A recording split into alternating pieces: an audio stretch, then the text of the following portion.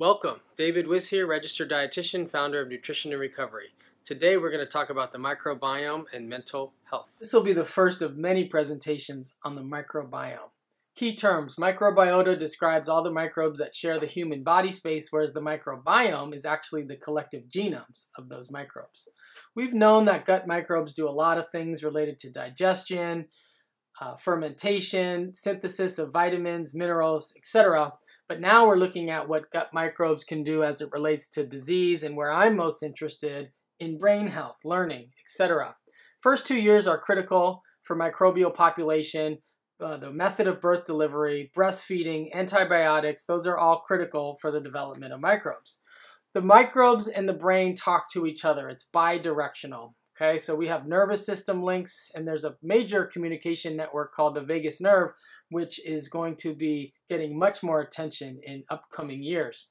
The autonomic nervous system and the HPA axis are part of the communication from the brain to the gut. We know that conditions like anxiety and depression affect digestion by way of the nervous system. We know that inflammatory bowel disease and irritable bowel syndrome are both associated with anxiety and depression. The gut-brain pathways are several-fold. Mostly there's neurotransmitters that are produced in the gut, and these are communicated to the brain, things like serotonin, dopamine, GABA, etc. This is the great question: is microbiota the link between poor diet and depression? And my position is absolutely yes, it is. There's several disease states that are linked to gut-brain associations, things like not only anxiety and depression, but now we have data for autism. ADHD has shown up in the literature. Like I said, serotonin and dopamine are mostly produced in the gut. Therefore, what we eat has a profound impact on our brain chemistry. There's a clear implication that gut bacteria influence brain function as well as behavior. A couple years ago, this study came out which looked at how microbes could actually influence our preference for food choices. Authors described really interesting conflict between the microbes that live in us and our own survival. The microbes want to live and they want to thrive, and they're able to influence the host, which is the human, to eat things that enhance their fitness.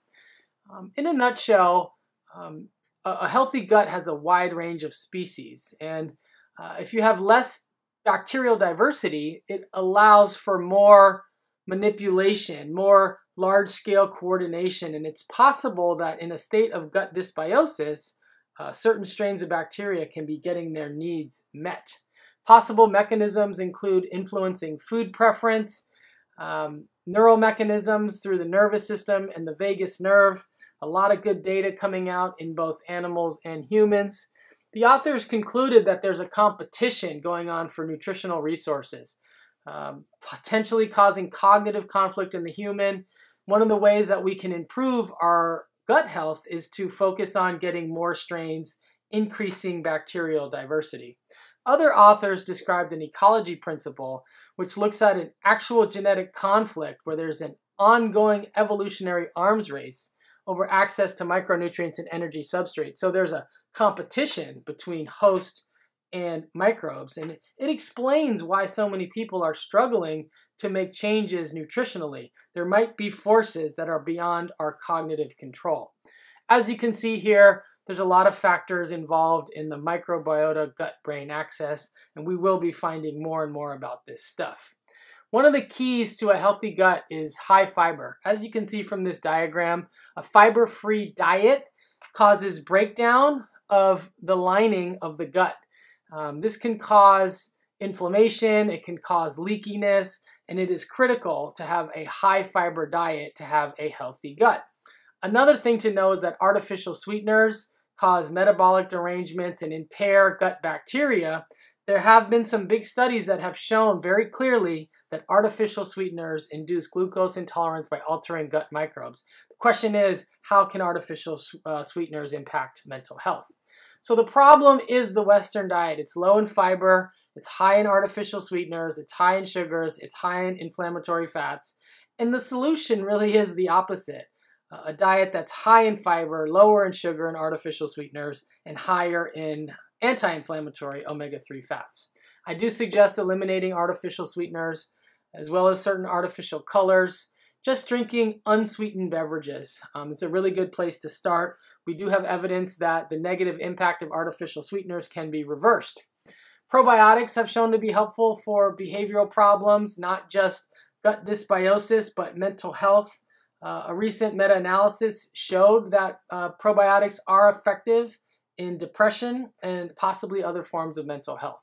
We know that when people improve the way they eat, they feel better, but we never knew why. Until now, guess what? We know why. When you eat differently, it changes your gut microbiota, and that impacts our mood, which impacts our overall wellness. If you have questions or comments about this, please leave them